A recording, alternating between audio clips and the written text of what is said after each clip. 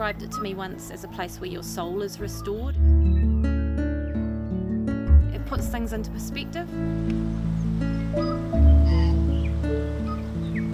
Being so close to native bush, you can come out, you're having a cruddy day. Come out here and actually see what it's all about. It's so accessible, so green, almost the real New Zealand.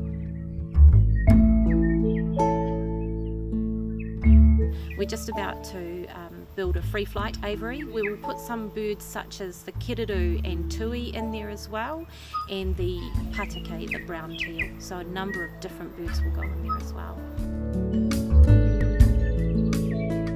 Kids love the kiwi because she's easy to see. She can often come right up to the front and they understand what a kiwi is.